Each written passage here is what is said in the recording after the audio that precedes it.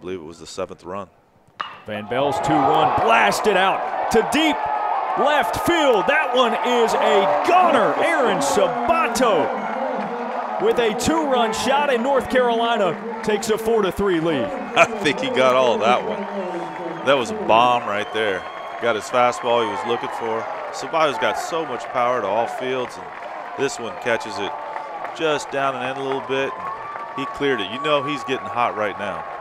Hadn't found it quite yet. And just didn't feel as confident. Harris watches a few, but rips that one to right field, and it's off the net. Dylan Harris now 2 for 2. That one a solo shot to make it 5-3 North Carolina.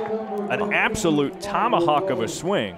Yeah, almost the exact same swing as Castillo earlier, where fastball up and in, and then they just cleared. Dylan had a nice swing on that. 2-0 to Sabato. That one hit well into right field. Back to the warning track and over the wall. She gone. Sabato 2 for 2 with 2 home runs. That's now a team-leading 5th of the season for the freshman. Wow, he put another good swing on one and drove one high. All right, that one just carried. You got a little bit of wind blowing out. Austin looks like he's found his.